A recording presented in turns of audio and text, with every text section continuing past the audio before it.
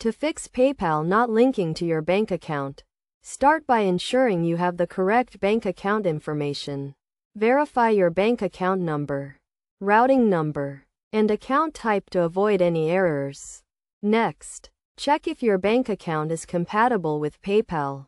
Some banks may not be supported by PayPal, so it is essential to confirm this before proceeding.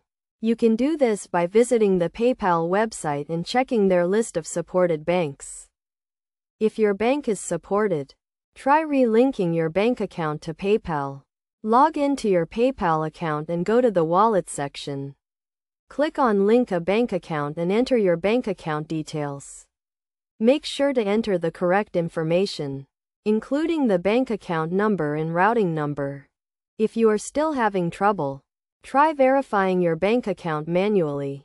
To do this, PayPal will make 2 small deposits into your bank account, and you will need to confirm the amounts to complete the verification process.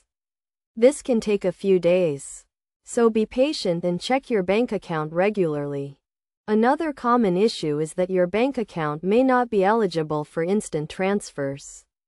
In this case, you can try linking your bank account as a standard transfer method.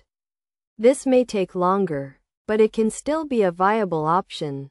It is also essential to check if there are any restrictions on your PayPal account. If your account is limited, you may not be able to link a bank account.